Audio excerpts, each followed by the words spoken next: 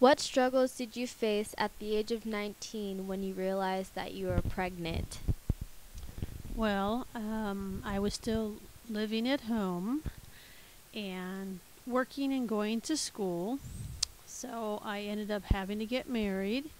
And then by the time I turned 20, I had the baby. So I had to stop working for a while and stop going to school.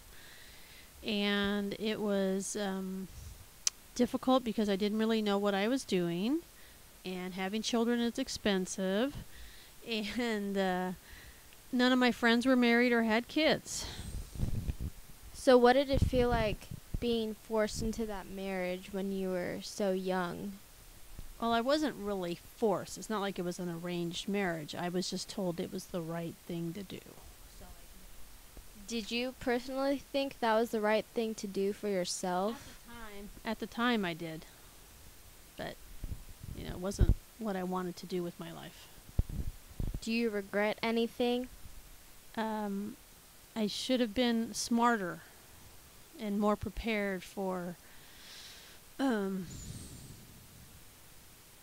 adulthood. I guess I should have been more aware of what the ramifications were of all that.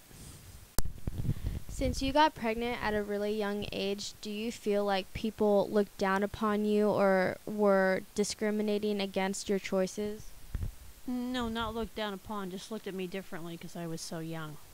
So I would, it's not that I got looked down upon or got looked at weird or anything, but, people were just like, wow, you're awfully young to have a baby that, So it was just because of my age. It was just different, not down. Do you think your parents were disappointed in you? Yes, they were. And, but at some point they came around after she was born and stuff, so, you know.